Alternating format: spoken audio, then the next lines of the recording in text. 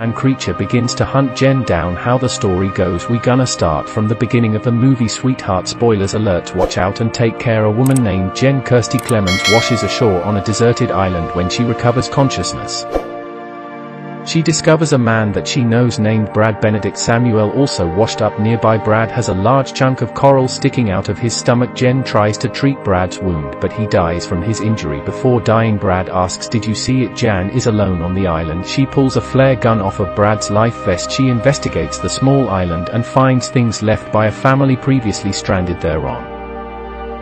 Jen discovers a small box of matches in their stuff. After a storm at night, she finds a number of dead fish washed up on the shore. Jan also finds a mutilated dead shark amongst them with large gashes along its side. As she wanders the island, Jan comes across some graves of those stranded there before her. Jen then buries Brad just along the shoreline. She uses one of the matches to build a fire to cook some of the fish she recovered from the beach.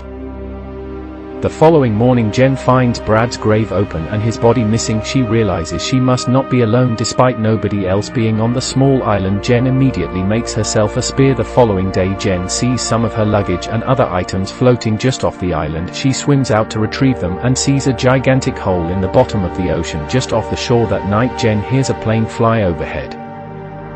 She shoots off a flare to no avail. As the flare descends to the ocean, Jen sees the silhouette of a creature, Andrew Crawford, walking out of the water and onto the sand. Jan hears the creature making sounds as it walks nearby the foliage in which she hides. This is clearly the thing that stole Brad's body. The creature does not find Jen and retreats to the ocean. The next day, Jen tries to swim off the island by floating on her luggage and life vest, but it is too unsteady.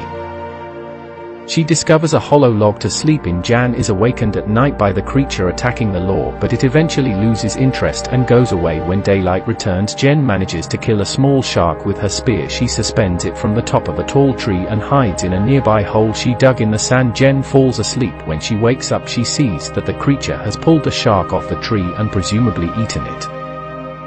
The corpse of another person Jen knows floats ashore. She ties the corpse to the top of the trees and again lies in wait. This time she stays awake long enough to watch the creature emerge from the ocean. It is enormous, easily reaching the corpse suspended towards the top of a tree. It is also clearly very strong. Although another plane flies overhead, Jen cannot try to signal it with the creature on the shore. It eats the corpse and returns to the ocean.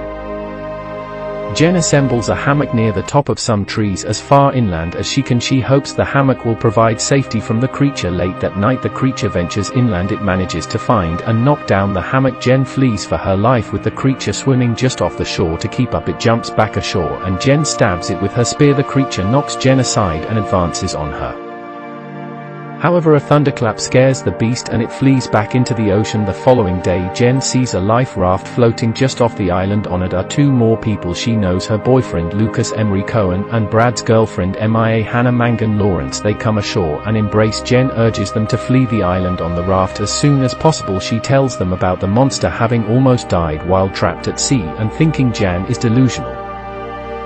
The other two refuse to leave. It is established that the boat they all were on together sank. MIA and Jen discuss their experiences. MIA says dying on the raft would be misery, while Jen maintains that staying on the island is even worse. When Lucas and MIA again refuse to leave, Jen tries to depart on the raft by herself. The other two catch her in the act and knock Jen unconscious. Jen regains consciousness tied to a tree at night. She immediately begins rubbing the rope, binding her against the trunk to fray it and free herself. MIA talks about how Jan is untrustworthy due to incidents prior to the island and that she doesn't believe the creature exists. Lucas tries to talk to Jen alone, but the couple begin to argue. It becomes apparent that the others on the boat were Lucas' friends. He brings up that Jan had a bad attitude on the boat and threatened to break up with him. Lucas starts yelling about how Jan has no place to live, no money and no life without him. He is indignant that given everything he does for her, she would abandon him on the island. Jan doesn't care about any of this and only demands to be let go. The couple suddenly hears MIA screaming and the creature growling. Lucas runs towards the screams and sees the creature attacking MIA. He tries to fight it off with a torch, but it smashes him away.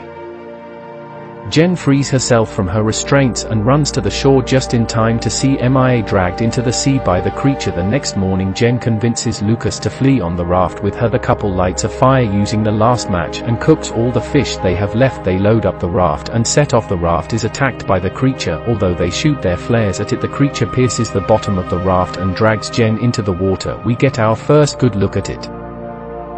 revealing that the creature is a kind of shark man-clawed arms and legs similar to a human but a head in fins like a shark. As it drags Jen towards its hole in the ocean floor, Jen stabs it with a pocket knife and it releases her. Lucas jumps in to try and help but is attacked by the creature. As Jen watches helplessly on, it grabs Lucas and drags him into its hole. Jen swims back to the island where she finds the ruined raft beached on the sand, and saves the fire from going out.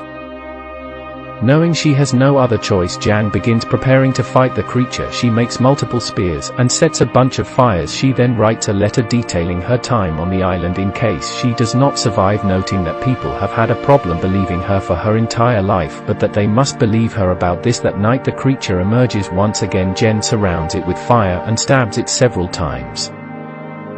It eventually smashes her, knocking the wind out of her. She recovers just in time and continues beating it with branches and rocks or stabbing it with her knife. The creature lands a few blows but nothing fatal. Finally the creature collapses from its wounds and Jen impales it on a spear. Jen decapitates the creature so she has proof of her tale. The camera pulls out to show 1/3 of the island on fire from the battle.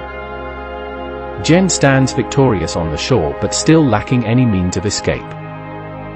This brings us to the end of the movie. I hope you do like it.